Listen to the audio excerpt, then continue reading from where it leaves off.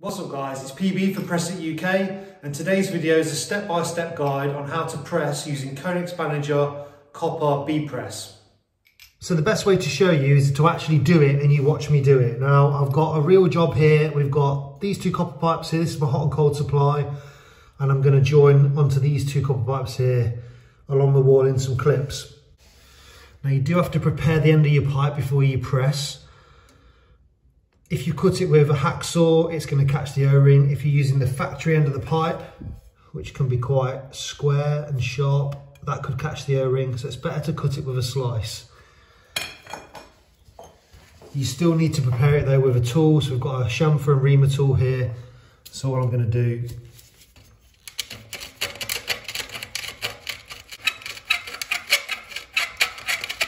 prepare these two pipes.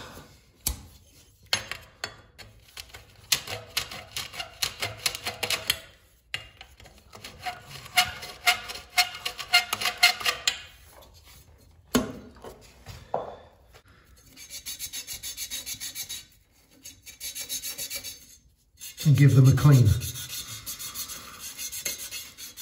Or if you've got one, these are good.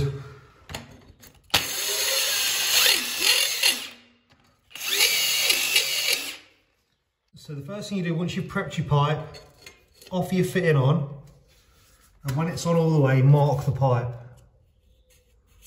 And then you just check it that it's gone all the way in. Now at this stage, when you're checking it, some guys like to put an extra mark on the inside of the fitting, because after you've pressed it, there's no way you would be able to make that mark. So that's the first one on.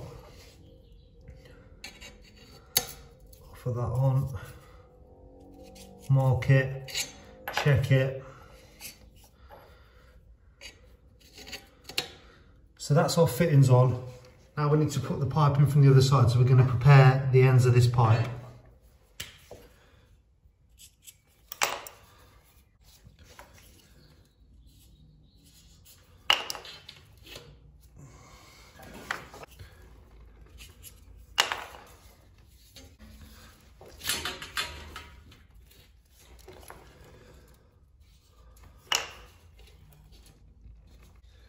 Okay, so now we're ready to press. Conex fittings, B-Press, use a V profile jaw, and this is a 15mm fitting. So to press this fitting, I need my V15 profile jaw. Now if we look on the inside of that, you can see we've got the channel there that sits our fitting in perfectly. So if I offer this in now, so that's our fitting located correctly inside the jaw. You see that the O-ring sits in that middle channel. Now Conex is a 3-point press system. So we press on the fitting, on the O-ring and on the pipe. Most of the press systems are 2-point press. I'll give you an example of that now. This is an M profile press fitting. You see we've got the O-ring, but we've not got any copper after the O-ring. The downside to that is that O-ring can get damaged easily, and also it only presses twice, once on the O-ring and once on the fitting. You can't press an M profile fitting with a V profile jaw. You need to get a specific jaw for the fitting you're using. So most important, check what fittings you're using and use the correct jaw. So the tool, make sure it's in line, inside the profile of the jaw, and then you just squeeze the trigger.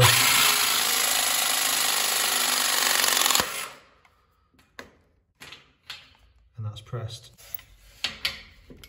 Move on to the next one.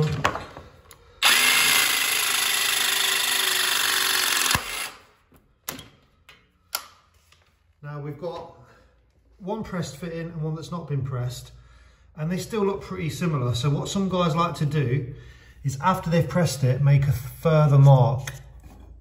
So now we can identify easily that this one's been pressed and this one still needs to be pressed. If for some reason you forget to press this one and you fill it up, the Conex fitting has a leak identifier. So if we look inside the fitting, if we can see this, on the O-ring just there, and then on the opposite side there, there's a little indentation in that O-ring seal, and that will allow a slight bit of water to pass. So if we put these pipes live now, this one would start to weep from the fitting, from the leak identifier. And if it does that, you don't have to take it all out again, drain it down or anything. You can just press it while there's water in the pipe, while it's live, and that will sort that out.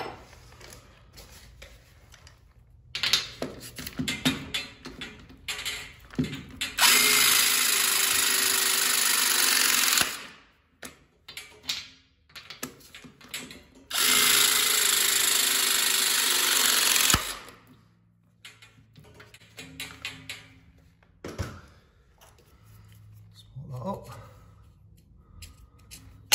And there we go. That's how easy it is.